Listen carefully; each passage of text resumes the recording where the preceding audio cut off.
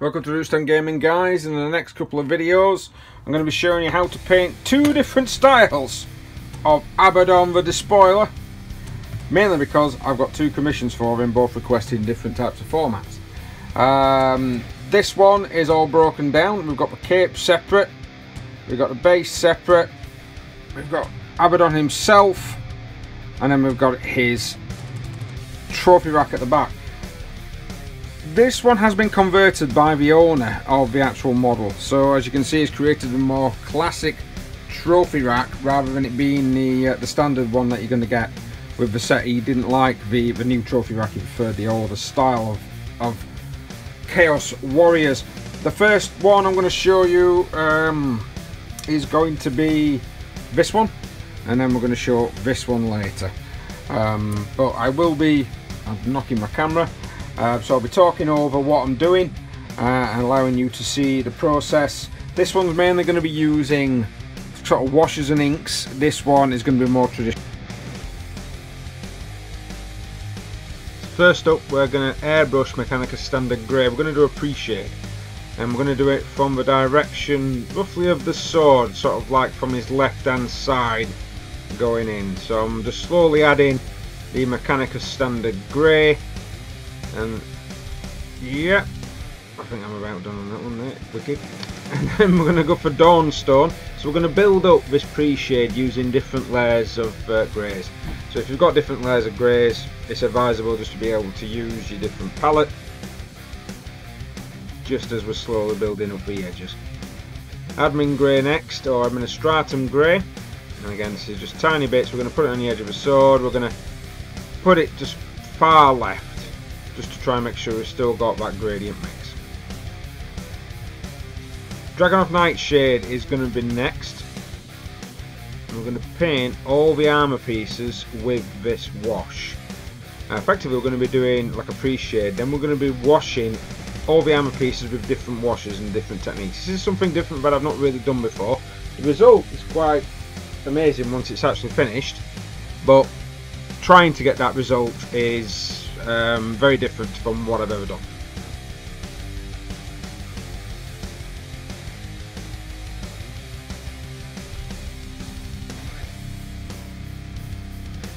Going to hit it with Carroburg Crimson next. This is mainly going to be on all the cloth portions. Pardon for the background noise. It's very warm today when recording this. That's going to be on the sort of the loincloth and his cape.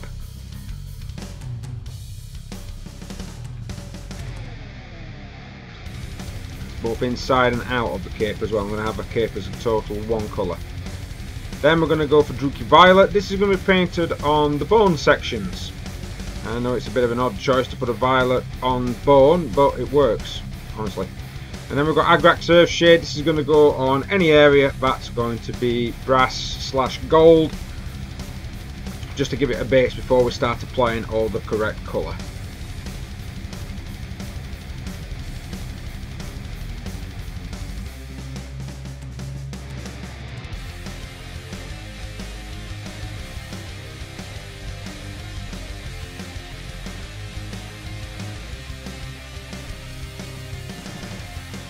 Now I'm moving on to a contrast paint. This is Black Templar. I'm going to be doing this on the armour pieces, leaving the edges of the armour pieces with the Druchii Violet. Now the pre-shade should have allowed the armour to look like it's actually got a bit of a light source coming in, and to give it the natural highlight without us having to go back over it.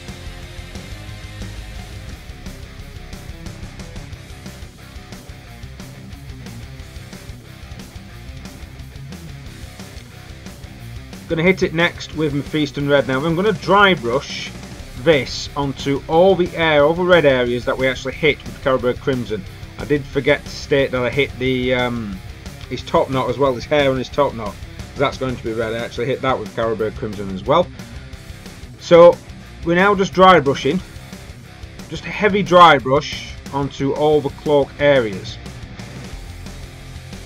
This does look rather good when it's actually finished, to be honest with you. It's a technique I've never done before, but it does it well, especially for really dark reds. Next up we're going to use an orange. This is just Troll Slayer. And we're just going to hit the edges with this Troll Slayer orange. We've already done the build up, as it were, with the initial Mephiston red.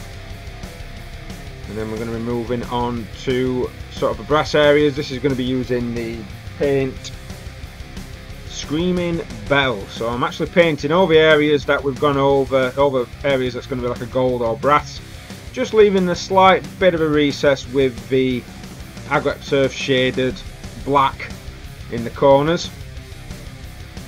And I'm going to be using quite a small brush. I actually use, when I'm using a small brush, I use a Games Workshop small base brush. It's actually, when if you keep it clean and keep it nice, it does get a really thin edge for you to be able to work with a lot of this process. I use it for a hell of a lot of painting.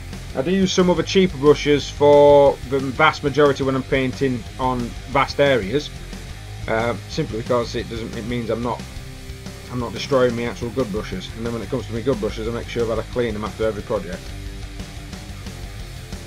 But camera wobble. Oh dear.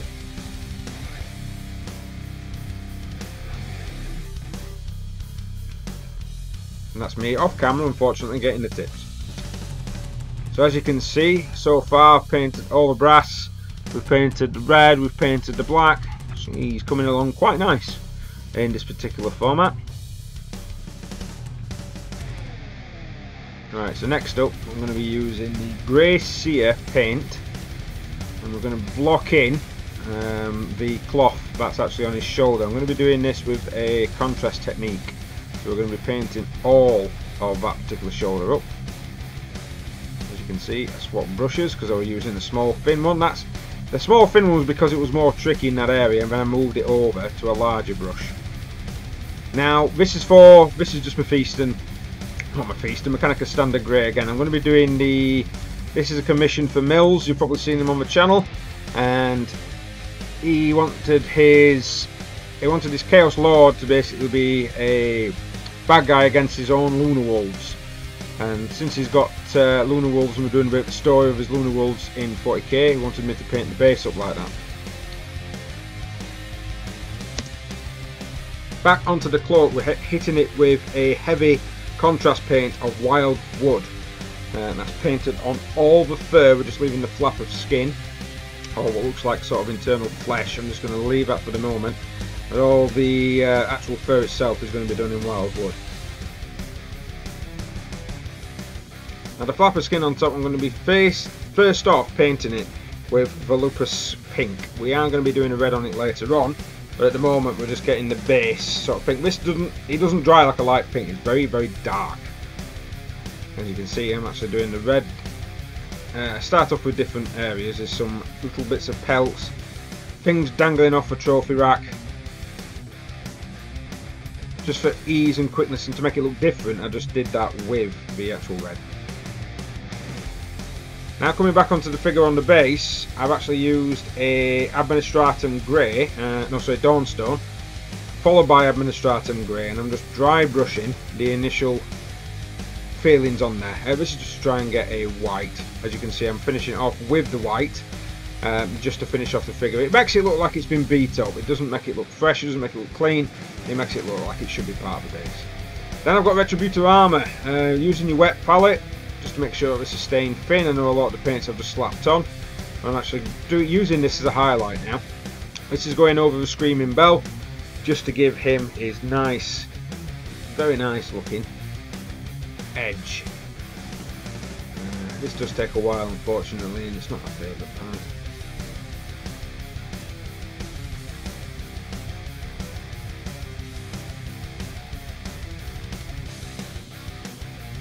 To bring all the brass and gold together, I'm just going to finish off by using Aglet's Earthshade Gloss, slightly different to what we've done, and just slapping a bit of that on, just to try and bring all the aspects of the different colours together.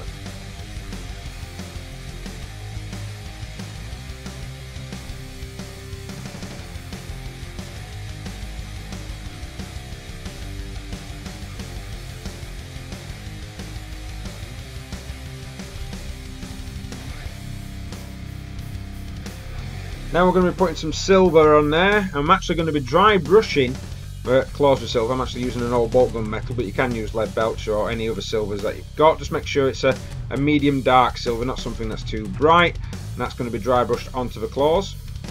Then I'm going to be using Necron Compound. Again, this is going to be dry brush. This is a dry paint from Workshop. This is just to give the edges the highlight that's needed. And of course I did use a little bit on the gold and brass areas just to finish off the edges.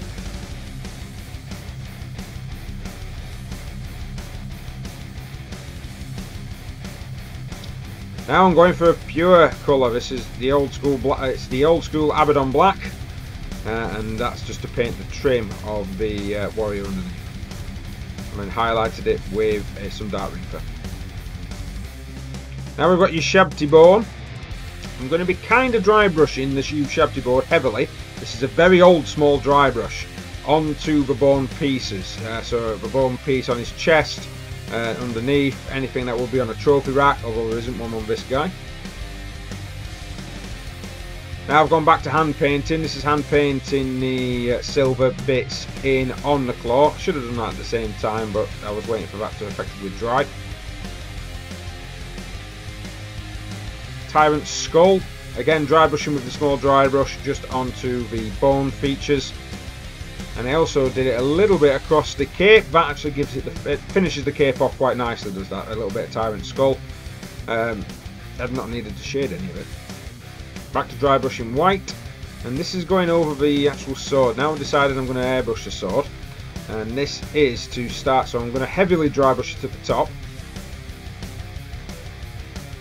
And I also paint up his face in white as well, in preparation to what I'm going to be doing for his skin.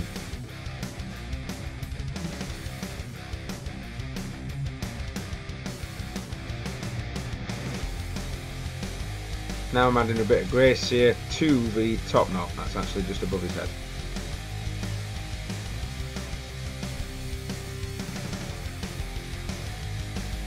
Now that's flesh coloured.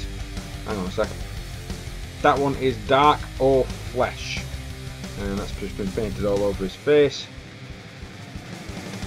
We've got a grey, Griffin grey I believe it is. This is just going to be painted onto the silver areas.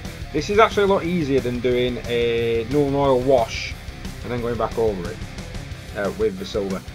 Now I'm going to be dry brushing his face. So I'm going to be using first a bit of Cadian flesh with a bit of white just to try and make it quite bright. As you can see, just using that small dry brush again. And that should really finish the face off. Going back onto Abaddon black. I'm just finishing off. To be honest, I did his eyes, and I'm not going to show. I tried doing it on camera, but it didn't work on camera. It really didn't work on camera. The base, whatever basing technique you wanted to use, I actually just use. I used to call it bestial brown. I think it's called Rhinox hide now. Still call it bestial brown in my head, and that just got painted all over the actual base itself. Scrag brown was then dry brushed heavily over the top.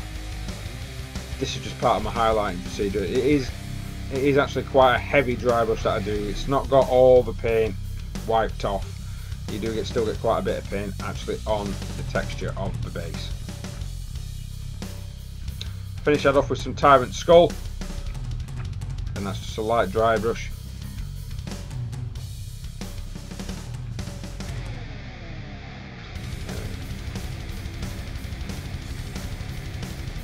Now, I'm doing the Shabty bone because there's some skulls on the actual base itself that I've missed, so I'm just painting these in as an alternative to the skulls that I actually painted on the figure.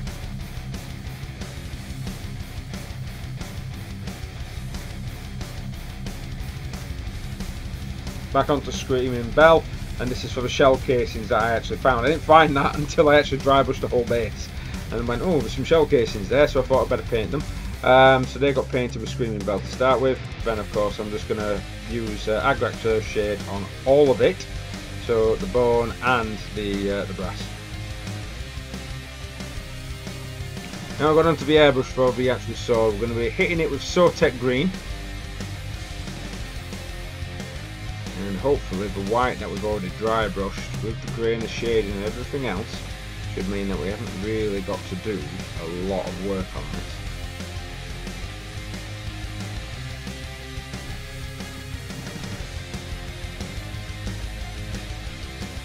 still dry brushed it with a little bit of Temple Guard blue, and then I got Dragon of Nightshade and just put it into the mounds on the actual sword, and that just separated it just a little bit. So once you've hit it with the varnish, finish up doing your bases, and that's it. Quite an interesting thing on the sword, not having to do a lot of work on there. Normally I'm used to just having to do a hell of a lot of work on any particular power swords. And here's a bit of a close-up. Not bad.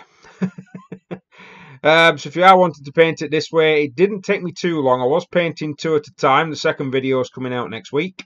But it's just techniques that you need to know. Dry brushing technique, inking techniques, and just sometimes just some pre-shading.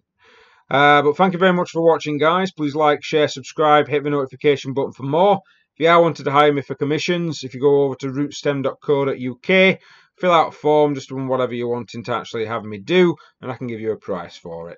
Well, thanks very much for watching. We will see you next time.